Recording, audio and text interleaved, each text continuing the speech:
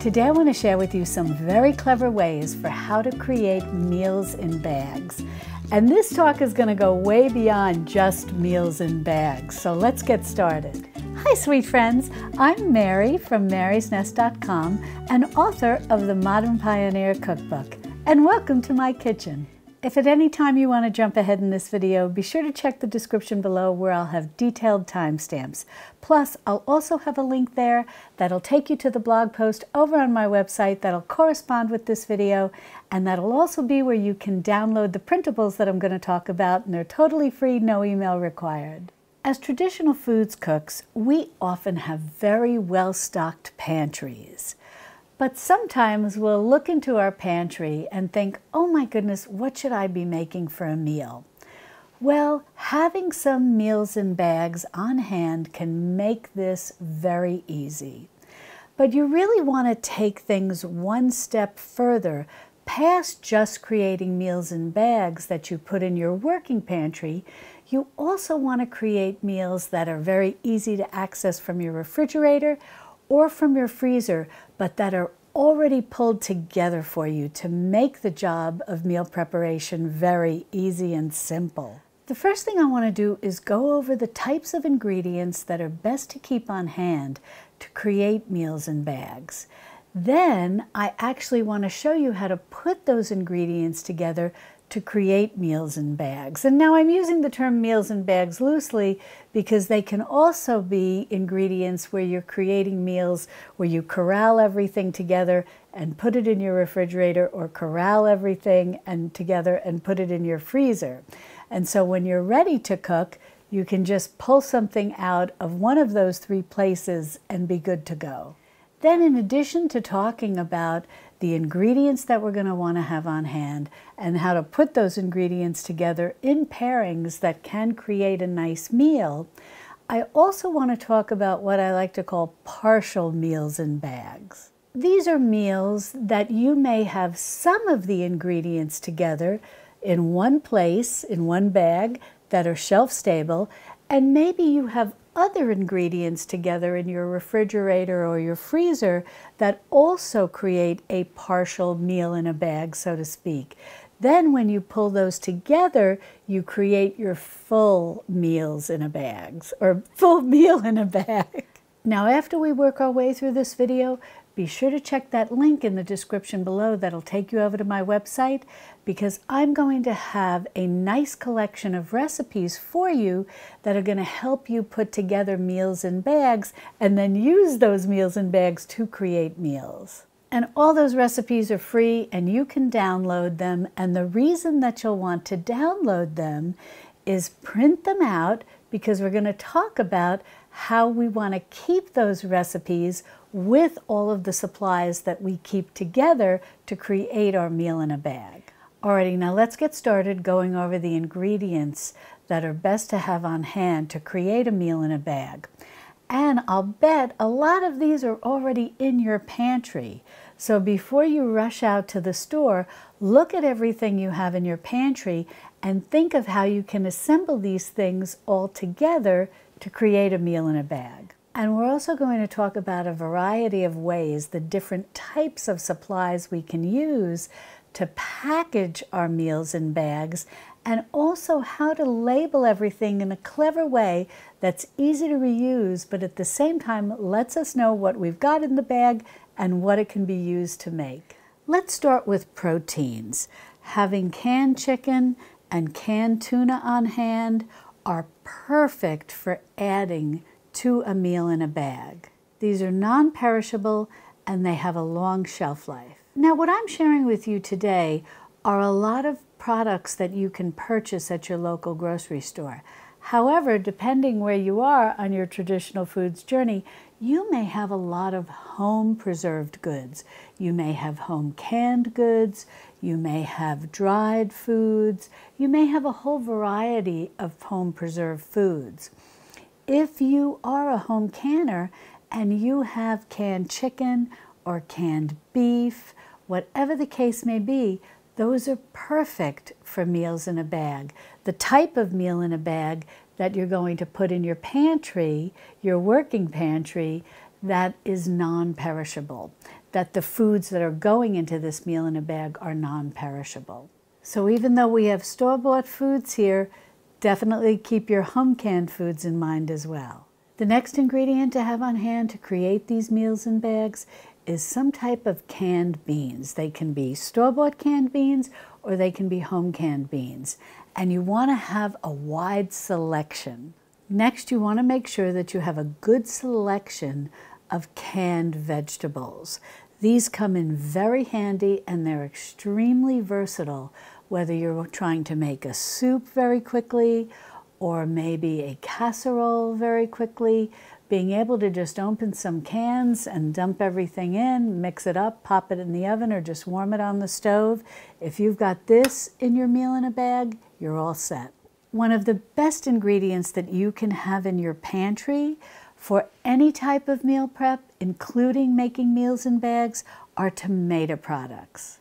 Now I've got store-bought products here, but your home canned products are also perfect for creating meals in bags. I've also got dried tomatoes here, and if you have your own oven-dried tomatoes, they're perfect too. Now I just want to take a minute to go over some of the different types of tomato products I have here. What I've got, as I mentioned, the dried tomatoes. These are terrific for meals in bags, as well as just having in your pantry for creating an easy meal. I've also got the sun-dried tomatoes packed in olive oil. These are very helpful. I've got two varieties here. You know, as I've shared with you, I'm not brand loyal. I usually just buy whatever I can find on sale. I also have a video that I'll link to where I show you how to make your own oven-dried tomatoes. It's very easy to do. And if you get a good buy on tomatoes at the grocery store or the farmer's market, or you get a nice bumper crop in your kitchen garden, you're all set. Here I've got some pizza sauce, and then over here I've got it's the store brand, but you may know the name brand as Rotel. It's usually a mixture of tomatoes and chilies. That's an excellent product to keep on hand. Here I've got a whole variety of diced tomatoes. They come in all kinds of flavors these days. I've got fire roasted, Italian style, chipotle, one of my favorite. I love chipotle. And here I've just got the plain diced tomatoes. These are very versatile and terrific for creating meals in bags, as well as just creating any type of meal quickly. Then what I've got here is some picante. You can have this, or you can have a chunky salsa. It makes very quick work of making a tortilla soup. Yes, you can certainly use Rotel, but I often like using picante or a chunky salsa. I love that, and it's got your onions, your peppers, your tomatoes, and it can save you a lot of time when you want to when you're tired and you just want to open some bottles and jars, cans, whatever the case may be, and heat up a soup real quickly. And I'll definitely be sure to share that recipe with you as one of the ones to download, and as we'll talk about in a minute, how to make sure that that recipe is, a printed copy of that recipe is always with your meals in bags.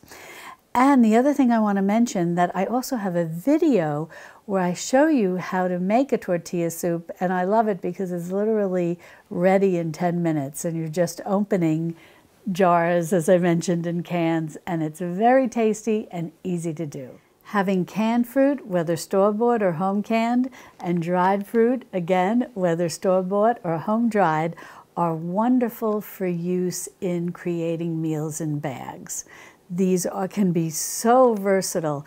You can make different types of casseroles with canned fruit, and with dried fruit you can often add it if you're making couscous or rice. You can get very creative. You also want to make sure that you have some jams on hand, and again, homemade. I have lots of recipes for you where I've showed you how to make homemade jams and how to home can them, or simply store-bought jams. What I've got here is orange marmalade. It's one of my favorite, and it's a great ingredient for making a sweet and sour chicken casserole. And that's the type of casserole that can be made with completely all non-perishable ingredients. So it's one of those perfect, easy recipes for creating a meal in a bag. Now what I've got here is evaporated milk. I like to keep this in my pantry, not just for emergencies, but for also adding to making a meal in a bag. And the reason is, if you've ever seen recipes for various meals in bags, they often call for some sort of condensed soup. And I really like to stay away from those. They're often laden with a variety of processed ingredients. And as traditional foods cooks, we really want to limit that type of thing. Now, you can make your own dry version of a soup mix that can then be used to go on to be used in casseroles and soups, gravies, a whole host of things. And I have a recipe, or I have a video with a recipe where I show you how to make that homemade, which is again something that's wonderful to go ahead and add to a meal in a bag, and I'll be sure to link to that. But if, depending where you are in your journey, and maybe your traditional foods journey, and maybe you've not started making those type of ingredients, having evaporated milk can be very handy, because this can be used when making a casserole that would otherwise require you to use some sort of condensed soup. This evaporated milk and a few other dry shelf-stable ingredients, and you're all set for making a wonderful casserole. I want to take a minute to talk about breadcrumbs. Now, these are just my homemade breadcrumbs. They're an Italian variety where I've added some oregano and basil and things like that. It's a wonderful way to use up stale bread and not waste anything. But having homemade breadcrumbs, or even breadcrumbs that you buy at the store, in your pantry are going to be a very useful ingredient when putting together a meal in a bag, especially one that involves creating a casserole that maybe you want to have a breadcrumb topping on. Now, you might be saying, oh, Mary, well, that's great, but I'm not going to need a whole box, or in the case of homemade ones, a whole jar of breadcrumbs. So what should I be doing when I go to add this to my bag? And that is a great question. We're going to talk a lot about this in detail in a few minutes. But what I want to mention is that, yes, many of us traditional foods cooks buy things in bulk. We make things in bulk, so on and so forth. But you're going to be portioning out everything that you need and putting it into the bag. That's just to make your life easy. So if the recipe calls for just a quarter cup or a half a cup, you're just going to get a container of something like this. It's a little out of reach. I'm going to bring it over here. Something like this, or glass, whatever you have, and you're going to portion out how much you need, and then you can just go ahead and add this to your bag. Now, what I'm talking about is a way to make things really convenient. But if for some reason you don't want to portion something out and you find it easy just to take your jar, your big jar or big box of breadcrumbs out of your pantry, you can do that too. That's the beauty of making meals in bags. It's up to you how you want to package everything. You can either measure everything out and put it in different little containers and put it into your bag, including even your salt and pepper if you want. I don't go that far. I usually just add the salt and pepper when I'm cooking. But you can make this as simple and foolproof as possible, so that in essence anyone could take that meal in a bag out of your working pantry. That's usually what I refer to as our main pantry in our kitchen that we access on a regular basis, that has all of our non-perishable foods in it. But the bottom line is somebody could take that bag. This is very nice if for any reason you're under the weather and can't do the cooking. Someone can take that bag out of your pantry. They'll have the recipe. They'll have everything in that bag that they need to create that recipe. And it's incredibly convenient. It's also really helpful if you're tired. If you get home from work and maybe it's 6 o'clock and you really need to get dinner on the table quickly and you don't want to think about having to measure anything. You want to just mix a lot of ingredients together and be able to create a tasty as well as a nutritious meal. Having everything already pre-measured is very convenient.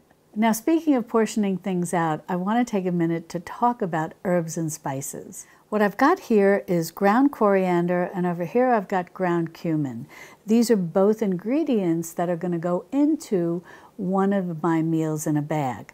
But I'm not going to put this whole thing in there, and I don't necessarily want to be fishing around for it, as I mentioned before, worrying about measuring things out when I'm ready to make that meal.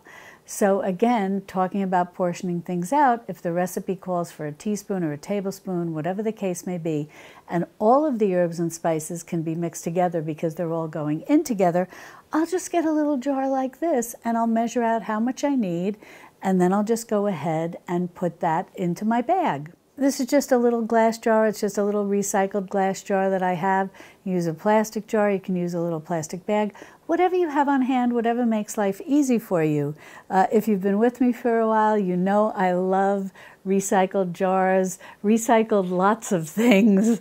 And if you've seen my video called Kitchen Treasures from the Garbage, or my follow-up video, Garden Treasures from the Garbage, you know that I love to recycle and repurpose things that I can use in my kitchen and in my garden. And bottles and jars are one of those. Next to the tomatoes that I mentioned earlier, one of the next best things that you can have in your pantry ready to use to prepare a meal in a bag is broth. You can have chicken broth, you can have vegetable broth, and what I've got here is home-canned bison broth.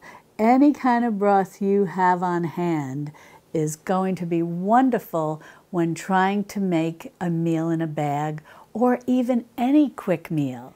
Now, the reason I'm focused on broth as opposed to stock and bone broth, and if you ever want to know the difference between the three, I have a video where I go over all of that in great detail. And whenever I mention videos that I've made before, I'll be sure to put links to those in the description underneath this video.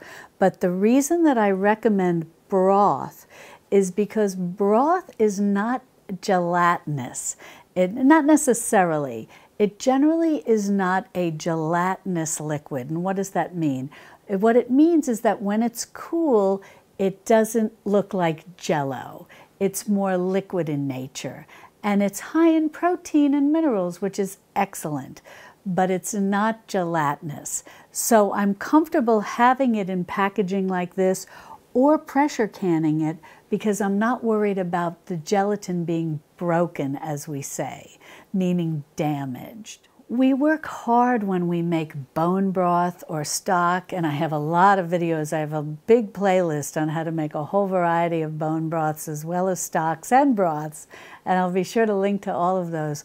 But the bottom line is that we work very hard to create a high-quality bone broth that's very gelatinous or a somewhat gelatinous stock. And so we don't want to ruin that. And when you pressure can a stock or a bone broth, the high temperature required to pressure can damage the gelatin.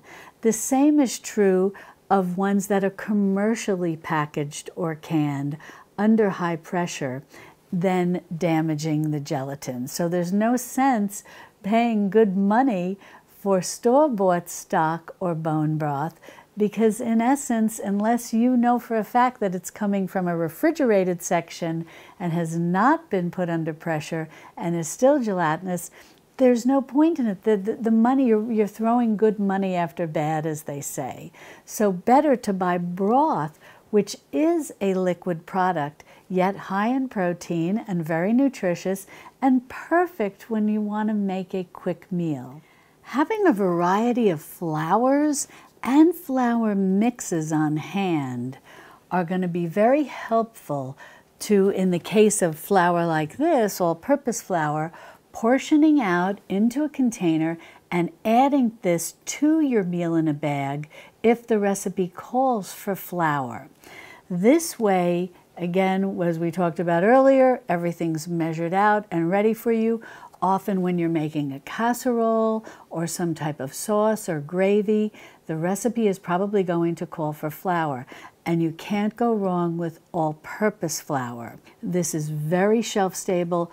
all the bran and the germ has been sifted out of it, so it's going to have an excellent shelf life. So being able to repackage this into something smaller, appropriate to the recipe, popping it into your bag, and you're all set. Now, these type of various flour mixes can come in very handy too.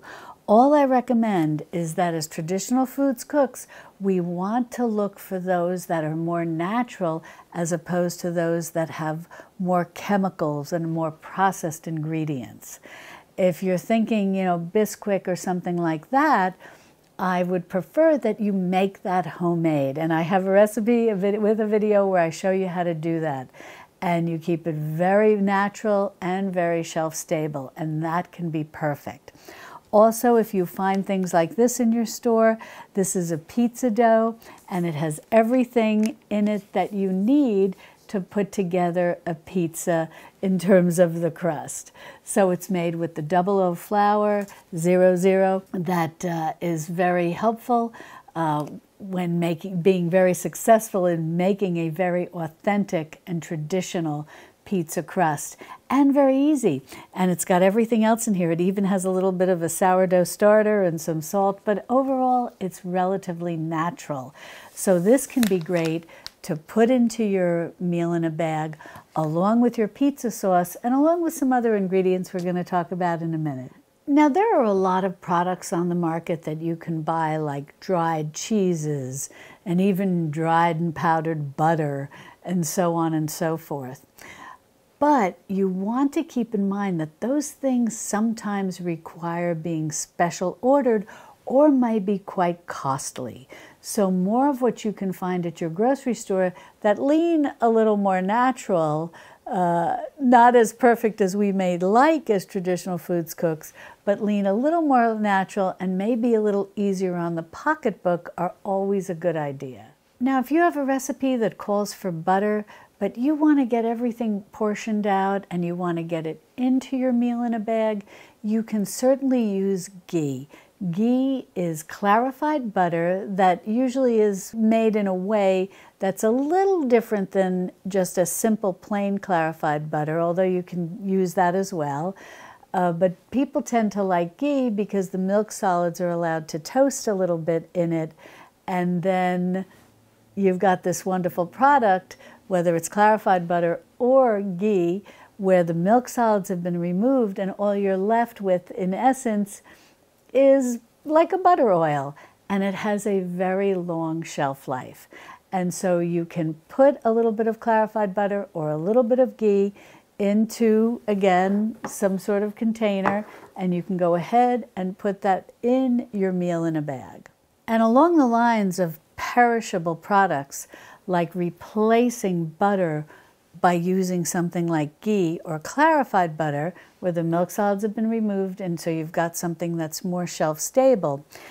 I also like to look for products like this Parmesan cheese, and this is a nice one. It has basil and oregano.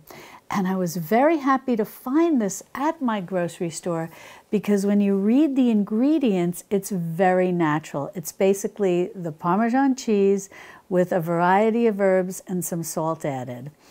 And so when we were talking earlier about using the pizza mix, and then we had the pizza sauce that we showed when we went over the tomato products, you could also put something like this in your bag. And although this doesn't have the longest shelf life of most products, it is shelf stable. It's the Laughing Cow cheese. And I know this is a little more processed than what generally traditional food cooks tend to like. However, it's not as bad as a lot of other products that I've come across. And I do like to keep this on hand. And it's wonderful if you've seen my videos where I've talked about, the emergency pantry, having 2 weeks of food on hand in the event that you're without power and without clean running water, but you're stuck at home. You've not been evacuated. It's often related to bad weather situations. And we've certainly gone through that with various ice storms here in Texas. Having these products like Laughing Cow cheese and like peanut butter and saltine crackers, and I go way beyond that in that video, but these type of things can come in handy. And if you're trying to put a pizza together at the last minute and you just want to have a meal in a bag where you can pull out, make the dough, get your sauce on, maybe sprinkle it with some Parmesan cheese here, and then maybe grate some of this, it melts just fine. You can have something that's actually very tasty and I think most people will enjoy. Now, if there are things I haven't covered when we've talked about these different shelf-stable products for putting in a meal in a bag, be sure to let me know in the comments below what you like to use. I always enjoy learning from others, and we all learn from each other in the comments. Ingredients that are great for adding when making a meal in a bag are things like rice and pasta. We've got couscous here. It's also a form of pasta. You could have also any of the different grains that you like that are very popular today, like quinoa. Anything like that that's shelf stable. And then also having some egg noodles on hand are wonderful for adding to a meal in a bag where you may be making a casserole, like a tuna noodle casserole or a chicken noodle casserole. You can use one of your canned tunas or your canned chicken, your condensed milk, some of your breadcrumbs, maybe a can of your vegetables, where you've got peas and carrots. There are so many options, and that's the beauty of creating these meals in bags, is that once you start doing this, you become very creative and you think of a lot of ideas of what you would like to put in your particular meal in a bag. You can think about what you like eating, what your family enjoys eating, and how in the past maybe those were created with a variety of ingredients that involved various preparation, refrigeration, so on and so forth.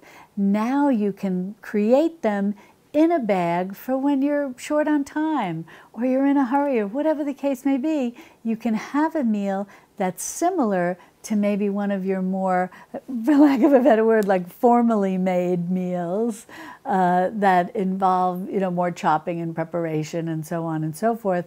This is sort of your quick and easy version of it, but hopefully one that's still very tasty. And then again, as we've talked about previously, in terms of portioning things out, you can just have some larger jars or plastic bags, plastic containers, canning jars, whatever you have, and you can portion out how much rice your recipe calls for, or different types of pasta that you may be using, or portioning out your couscous or your quinoa, whatever the case may be, just portion it out, plop it down into your bag.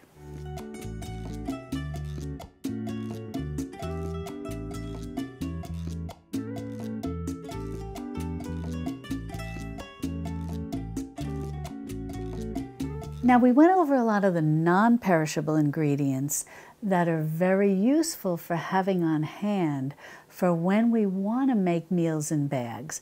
Now I want to talk about some of the supplies that can come in very handy as to what we're going to be putting all these non-perishable foods into. Then I also want to go one step further and talk about some different options for how we may want to store food in the refrigerator or in the freezer that may correspond with a partial meal in the bag, that you've got part of the ingredients here and then part of the ingredients in the fridge or the freezer that are ready to be combined. Often when you think of a meal that's been prepared and is in the freezer, it's usually thought of as a freezer meal, and it's usually something like a casserole or maybe stuffed shells. I always like making that. I have a recipe and a video for you on how to do that. But usually those are made in advance, they're wrapped well in their casserole dish, and they're frozen as is. And when you're ready to make that, you simply take it out of your freezer. Sometimes it may require defrosting, other times it can go right into the oven. And technically not a meal in a bag, thought of more often as a freezer meal. It's very easy to have ready in no time at all. But what about ingredients that you may want to have in your freezer that are ready to be turned into a meal? Having some type of freezer-proof container like this can be very helpful. Often in my situation, I find that what I'm putting in my freezer is usually a partial, in essence, meal in a bag. It's generally ingredients, maybe like ground beef and some other ingredients that I want to use to supplement various non-perishable ingredients that I have in a bag. But there may be times when you've got some frozen ground beef, some frozen broth, and maybe some frozen vegetables. And you know that there's something that you like to make with all of those, maybe like a ground beef soup, and then maybe topped with some of your homemade croutons. I've shared that with you in the past here on the channel. You can put everything into your container, and then when you're ready to make it, you know, you're going to label it, and you're going to have the recipe there, usually in some sort of plastic bag to keep it dry, and then you're all set. The same is true for your refrigerator. Now, granted, things in the refrigerator don't have the same lifespan of non-perishable ingredients in your working pantry that have been created and put into a meal in a bag, or something that's been created and put into your freezer. It can still be very helpful to corral everything into some type of container based on what maybe you want to make for dinner that night. Things that may needed to have been defrosted, and simply things that you want to have together that can then, yes, also be as a supplement to your non-perishable ingredients, or everything you need right in a container like this that you can bring out onto your counter and in itself will make a complete meal. Something like this is very useful, especially if you've got some different pickled or fermented type ingredients that need to be refrigerated, things that have not been home canned, or say you're doing a whole chicken with some other ingredients, having some sort of large, shallow container like this that can hold your chicken along with various other ingredients that maybe you have in a Ziploc bag just in case the chicken leaks. That's why these are made, I think. They come in very handy to protect our refrigerators. But you can take this out and you can get your chicken right into your oven along with whatever other ingredients you have there. And everything is sort of thought out for you in advance. You really don't have to think a lot about it. But what I want to focus on now is sharing with you how I put together a meal in a bag and how I have the recipe on it, how I protect the recipe, and how I do this in a process that allows me to reuse everything once the ingredients in that bag have been used up. The first thing that I like to do is look at the recipes in which I'm going to be using to make various meals in bags. And then I find bags that will fit those ingredients. Sometimes what I'm making is just a very small little meal. And so a little brown paper bag like this works great. Other times I'll need something larger. And these are just bags that I collect from time to time at various stores where I shop. Even if the bags have things written on them, as often grocery store bags do, I don't worry about it. It doesn't matter to me. But whenever I can find ones that are very plain like this in my various shopping travels, I like to hold on to them. And then this is definitely going to be something that's going to be large enough to hold enough ingredients to feed a crowd. And then just like my brown paper bags, I also will keep large plastic bags on hand for corralling ingredients all together. Both work great. You may like plastic bags because it's very easy to see what's inside, and I certainly understand that, but I'm going to show you what I do so that I know exactly what's in every bag that I pack. Now, earlier I mentioned a wonderful meal in a bag to make is chicken tortilla soup. It's tasty, everybody loves it, and it can be considered a 100% complete meal in itself, or you can certainly look at it as a partial meal and add in some ingredients from your refrigerator, such as grated cheese and maybe a dollop of sour cream. But if you don't have that, or you don't want to deal with it, you don't have it on hand, or you just don't want to get anything out of your refrigerator, this soup can stand on its own.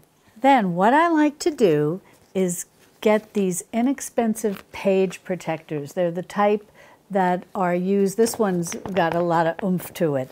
This is a little looser type consistency, but these are very inexpensive. These are a little more costly, but it really doesn't matter what you use because you're just going to be clipping this, as I'll show you, to the bag. But the beauty of using these is that you can take your recipe, which I've printed out, and I'll have lots of these for you over on my website, as I shared, and you can print them out to your heart's content.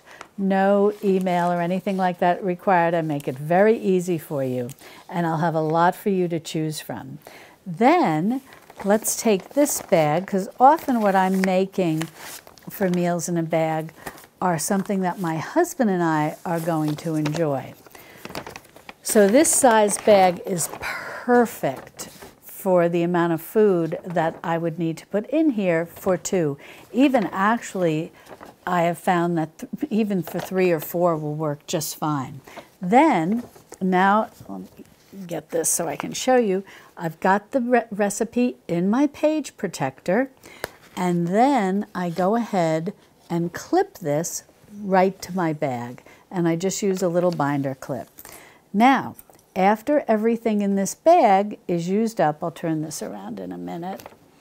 After everything in this bag is used up, I still have this nice clean recipe that's been protected by the page protector. And so I will just keep this bag as is, intact, ready to be filled again with these ingredients, or I can just transfer this to a different bag and put something else on here, whatever the case may be. But I can just fold it up like this, and I can refill it right at the moment that I've emptied it if I want, and I have those ingredients on hand, or I can just fold it like this and store it away in a drawer or in a plastic container, whatever easiest for me, whatever I have the most available room for. But these store, as you see, even a whole bunch, once emptied, even with the page protector and the binder clip, they don't take up a lot of space. And if I do store this away, then when I'm thinking of making the chicken tortilla soup or buying the ingredients or home canning them or whatever the case may be, I simply look through my bags and I say, oh yeah, that recipe was good. Oh yeah, that one was good, whatever. And then I pull it out and I just open it up and I pack everything in there that I need. I really like using these brown paper bags, although, as I said, you can definitely use plastic bags as well. These are just nice because they stand upright and I can just put a couple of them into my working pantry, and it's very easy to grab and make a meal from. I find the plastic bags a little more challenging, but I think that if you get a bin, like what we were talking about for the refrigerator, and you take your bin and you put your plastic bags, large or small, depending on how many ingredients you need, in the bin, and then put this bin into your working pantry, this can be very accessible and easy to deal with. But I really like the brown paper bags, and yes, they may take up a lot of room in your working pantry, so it's not like you're putting a whole bunch in there. I may just have 2 or 3, and that's sufficient, because most of the time I'm going to be making something that requires a little more prep, that is a little more homemade. That's, I think, what most of us who are traditional foods cooks do. But we want to make sure we have at least 2 or 3 meals in bags. I always have to remember to say that correctly, whether I'm doing plural or singular. But you always want to have a couple of these on hand for what we talked about before, where we may be tired, we may be busy, we may be in a rush. There's so many reasons sometimes why it can be difficult to get a meal on the table quickly, and one that's relatively healthy. It may not be as perfect as our usual homemade meals, but it's still relatively healthy and quick and easy. And that keeps us out of the fast food lines or whatever the case may be. So you have 2 or 3 of these. I can usually put these just on the lower level of my pantry, and they're there and they're ready to grab. Now, how I arrange these recipes is I simply list the ingredients that are in the bag. So the ingredients that I'll be adding to this bag to make this soup are 2 cans of chicken, 1 can dark red kidney beans, 1 can black beans, 1 can corn, and these can be store-bought or ones that you've home canned, 1 jar chunky salsa, mild or medium. I find that works best, but if you like hot, certainly you can go with that. 1 teaspoon ground cumin and 1 teaspoon ground coriander, and I'll portion both of those out into a small container. And then 8 cups of chicken broth. It can be your home canned, or it can be what I showed you earlier in those various boxes that are sold at your local grocery store. Then, if the recipe calls for it, I may have some information on the recipe that'll talk about additional ingredients that you can add that you may have on hand. And usually always under that category, I have salt and pepper, because I tend to not put those into my meal in a bag. I tend to just have those on my counter and use them accordingly, usually to taste. And then I also have listed here 1 bag tortilla chips. We always have those on hand. They're always in our pantry, so I don't have to worry. I know I'm going to have those for any recipe I may be making that call for tortilla chips. If tortilla chips are not something that you keep on hand a lot, you can buy a small bag and pop it in here, or you can buy a bag that you use for various recipes or snacks or whatever the case may be, and just portion out a small amount to then add to your meal in a bag. They are going to be crushed, so you don't have to worry about trying to protect them. And then the next section I usually have are optional ingredients from the refrigerator if desired. And the only reason that I would have ingredients from the refrigerator here listed as actual ingredients is if this was just a partial meal in a bag. But this is a full meal, standalone meal in a bag. So I have optional ingredients from the refrigerator if desired. And there I've listed grated cheese and sour cream. They certainly add a nice touch to the soup, but you don't need them if you don't have them. Finally, what I do is put the directions for how to use all the ingredients that are in the bag to prepare this particular soup. And again, this is the same format that I will follow in all of the various recipes that I make for meals in bags. Ingredients in the bag, ingredients you may need on hand, and then either optional ingredients from the refrigerator or needed ingredients from the refrigerator, and then the directions. Now, don't forget to head over to my website, marysnest.com, and download all of the recipes that you can print out, no email required, to attach to your meals in bags. And then be sure to watch these videos over here. It's a full playlist of very easy and simple meals to make that are nutritious and delicious, and I know you'll love them. And I'll see you over there in my Texas Hill Country Kitchen. Love and God bless.